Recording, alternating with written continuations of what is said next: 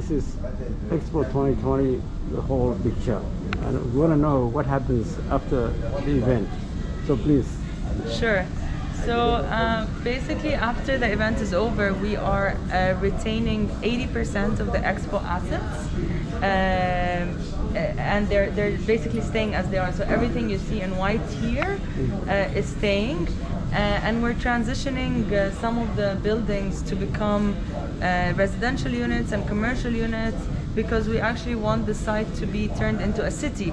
So people can come live here, they can work here, and also tourists can come back and explore the site. So some of the country pavilions are staying, like the UAE, Saudi Arabia, Morocco, Denmark, and India. And also we're gonna retain the parks, and we're gonna continue building. So we're going to expand the site. So actually the map that you're seeing in front of you, this model, is a 25-year plan. Yeah, so that's it. Thank you very much. Thank you so much.